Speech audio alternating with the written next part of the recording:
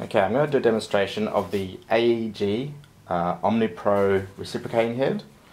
So this is the head here, $69 from Bunnings, and it fits on the AEG multi-tool, which in this case is the 12 volt version. The head is compatible with both the 12 volt and the 18 volt, although it seems that the 12 volt range is going out of fashion at AEG. It's kind of down the bottom shelf in the corner nowadays, and they're definitely pushing the 18 volt line more.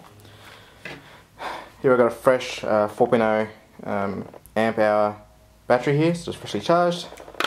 I'll put that in the tool, and that's the complete unit made up.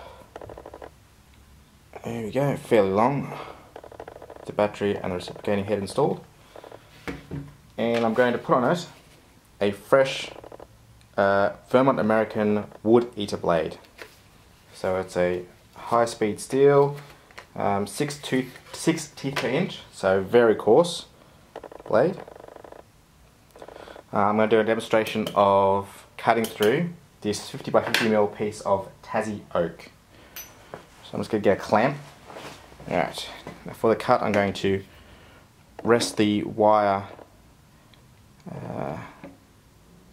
head against the wood like that. It's fairly stable. We'll see how this goes.